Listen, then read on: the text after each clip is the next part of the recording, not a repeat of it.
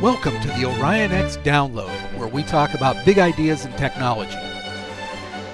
Hello, I'm Dan Olds, and we're back with another episode of the Orion X Download, accompanied by Shaheen Khan, my co-host, and we also have Steve Perrineau with us again for our second part of diving deep into blockchain and Bitcoin. How you guys doing today? Excellent. Nice to be with you again, Dan. Good to be with you too, Steve. So in this episode, we're going to go through a day in the life of a blockchain and Bitcoin transaction. So what starts it? How do we get going with this? Do you want to send me some Bitcoin, Dan? I don't, but I will for purposes of this example.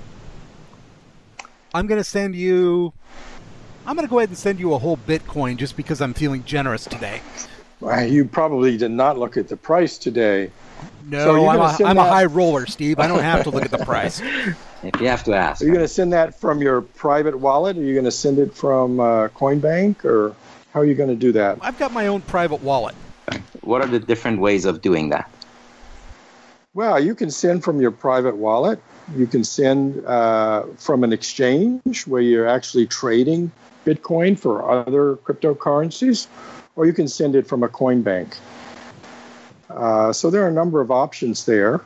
Obviously, the private wallet is something that sits on your own computer or iPhone, or can even be a paper wallet. If it's on the Coinbank of some sort, the process is still somewhat similar. You've got a public address and a private key. And so, Dan, please send money to my public address. Okay, I will do it. So Dan's client software, his wallet or his Coinbank, or if he goes out there to exchange, is responsible for forming the transaction that is transferring the Bitcoin from him to you. And it's going to include his public address in that transaction information, as well as my public address and the amount of Bitcoin being transferred, in this case, 1 Bitcoin. And so that's going to be available to everybody who's interested out on the network. So that aspect of the transaction is not encrypted, it's not hashed, it's just, here's a transaction. And these are the public keys that are doing that transaction. And that's what makes it transparent and visible to everybody. We don't know who the real people are, but we know who their public addresses are. And if they have permitted everybody to know who they really are, that can be there too, correct? Correct. Where do we go from there then? Well, some miner, and actually many miners, are going to try and take those transactions and block them up and commit them. And there are several stages in that.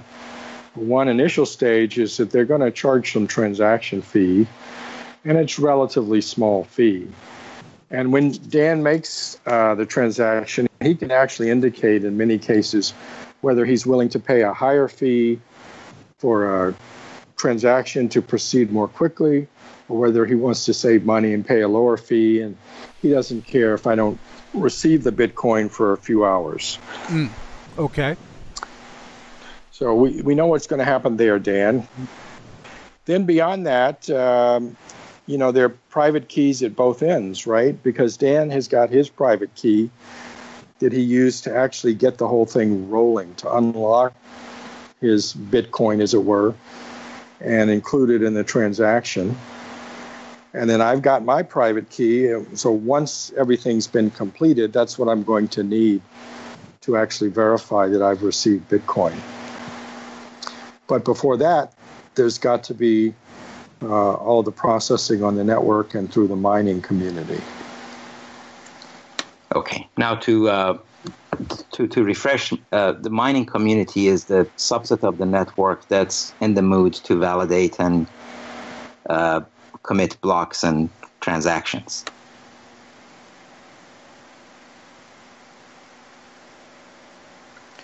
And they commit blocks by solving a cryptographic hash problem, which is actually quite difficult.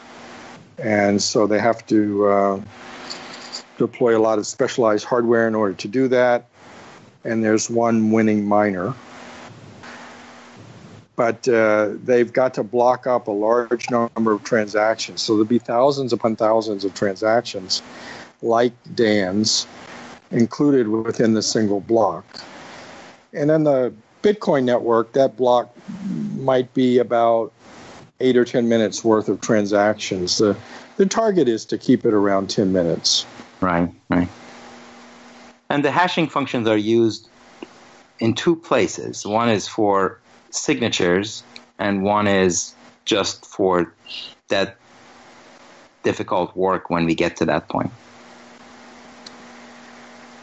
Right. And the signatures are the typical public-private key cryptography. Different cryptocurrencies use different hashing methodologies for the keys. In the case of Bitcoin, it's SHA-256, which is a 256-bit key methodology. And so that's what's used for the signatures. So we did these diagrams to simplify things a little bit, and maybe we can put that up on the video feed if you have a chance to go see that. So let's start with the public-private key. Imagine that these keys are just, paint chips.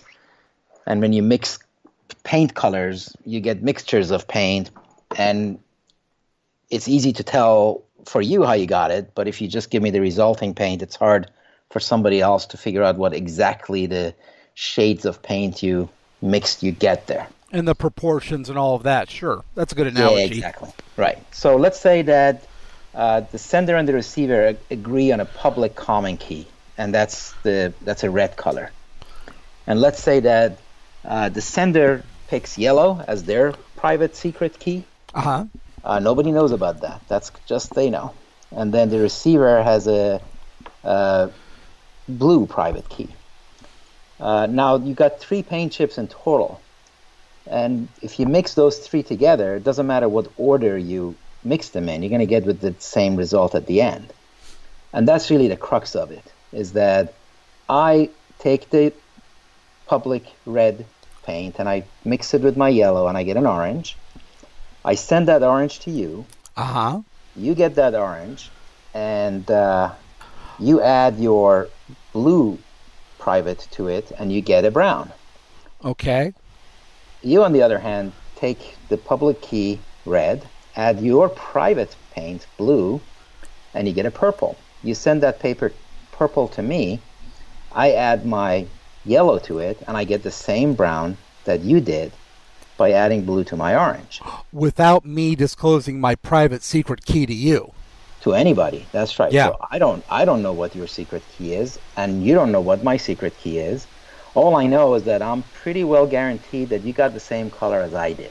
So now we both have the same shared secret key that nobody knows about, and we don't know. I mean, I don't know what your private key is. All I know is that with whatever magic, I got a glimpse of it in the mixture that you sent me. That purple had whatever you needed to have that got added to red to give me that.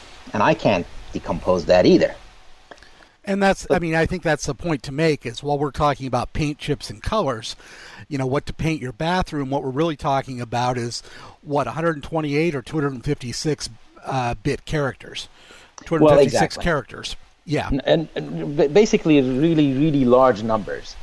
Yes. And really the next step, once you figure this out, is to figure out a way so that the sender and the receiver don't have to actually coordinate like we just did. That, all I need is your public key and my public, and my public key and my private key, and I'm good to go. And so eliminate coordination between sender and receiver. The other thing you want is essentially you're looking for a suitable so-called one-way function. A one-way function is a function that is really easy to compute in one direction, but it's almost impossible to compute in the reverse direction. Like our mixing of paints. Like our mixing, right. So the mathematical equivalent of that is really what we're looking for. And there are several models. Generally modular arithmetic is the place where mathematicians go to get these things. And then there's a newer one called the elliptic curve algorithm, and it's like increasingly moving in that direction. But it all involves like really large prime numbers and modulo arithmetic and, Fermat's theorem, and really complex stuff. It's one of my favorite theorems. Oh, the Chinese remainder theorem. I don't know if you ever had any problem in algebra that needed that, but it's pretty complex stuff. And the reason it works is that because it's modular arithmetic, you can have multiple questions that yield the same answer. And then you don't know which question actually it was that yielded it. Ah, okay. So then the other thing that you need is to find a really fast way to encrypt really large documents, because that can take a long time, right? So basically what we just talked about is known as an asymmetric way of sending and receiving keys, is that everybody's got their own keys and all that. Until recently, you kind of needed to have symmetric keys, which is both sides have the same key and they have to share it somehow. This is how, secret communications were managed during World War I kind of a thing. Like a one-time pad, they used to call those. Right. So you needed trusted couriers that would take these keys from one side to the other side. And everybody has the same copy of a book, and they do that. Right. Yeah. Right. So that leads to kind of the hash functions that Steve mentioned, and those are all in the SHA, the SHA family. SHA-1, and then we move to SHA-2, and SHA-2 includes SHA-128 and SHA-256, as Steve mentioned, and it's sort of increasingly going to SHA-3, which is kind of another new algorithm. So that's another hashing function, is another one-way function to rapidly transform a message of any length to a so-called digest of fixed length. So it can send me, a PDF of 55 pages, and I hash it to a single string of characters with 256 bytes. That's some serious hashing. Well, once I do that, I can do a really quick job of decrypting that short fixed length hash, and that's the basis of doing a digital signature. Okay, gotcha. All right, so now if you go to, now that I've got the public key and the hash key, how do I now send the message in a way that you can be assured it was from me and it is encrypted? So basically, if I have an original message, I use your public key to encrypt it. I encrypt it, I send it to you. Because I used your public key, nobody can decrypt it except you using your private key. So you decrypt it using your private key and you've got the original message. Life is good, except that you want to be sure that it was actually me sending it to you. Okay. So I send you an accompanying message. And in this time, I get the original message. Instead of encrypting it, I hash it. I get the message digest, and then I encrypt that, except that this time I encrypt it with my own private key. Now, that means anybody can decrypt it, but once they decrypt it, they just are going to get this hash that means nothing. You decrypt it with my public key, and you get the same hash that I had, except that for you it has meaning because you've got the original message in the previous communication. So now you can hash that, and you should get the same message digest. Gotcha. And you compare those two, and if they're the same, then you know that you've got an original document that was actually sent by me because that was my digital signature. Okay, gotcha. It is pretty brilliant, isn't it? It is. That is brilliant. So now that I have this transaction and I have just sent it to the network, so to say, so if I'm running the client software on my node, I am eligible to receive all the transactions that are happening. I may kind of ignore them, but if I'm in the mood to become a miner, then I will pay attention to them, right? Yeah, absolutely. And if you're just, a little individual miner, you'll probably join a pool so that you'll get paid at least more frequently, if not in large amounts. Yeah. It's about the only way for a little guy to get a break in this game. So whether Dan has got his private wallet initiating the transaction or whether he initiates it from a coin bank, the transaction goes out to the network. And really the network is those who are interested. Anyone can join the network. But how does it sort of all hang together and communicate with each other? Shaheen, do you have any insight into that?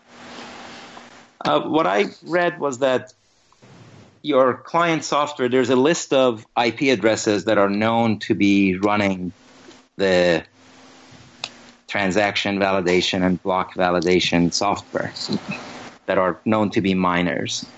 And the system goes there, but of course people come in and go. Miners can be a miner today and not tomorrow, maybe not anymore. I think these days people who mine do it for a living. But it can be updated, and it is hard-coded with DNS records of a few sites that keep track of these things. So if all else fails, they'll kind of go there and then rebuild the list of all the IP addresses that are communicating and participating in this thing. Okay, so basically you reach out to a bunch of people and they can reach out to other people. It's kind of like LinkedIn. You can get to anybody after about 3 hops. So all of these peers can discover each other. And the network is this thing which has become so large and self-sustaining that it's going to continue ad infinitum.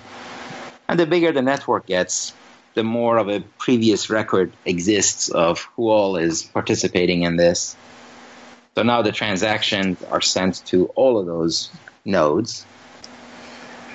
So regardless of whether Dan sent the transaction from a private wallet or from a coin bank, it's sent out to everyone interested on the network, the miners in particular, and they're going to do some initial evaluation to make sure the transaction looks like on the face of it, it's valid, and then they're going to start chucking those all together in big blocks and start a race to try and be the miner that completes the block by solving the appropriate cryptographic hash problem. Okay, well, that seems like a pretty good place to stop for this episode. And we will come back in the next episode and discuss this more and finish it out. Thank you all for listening.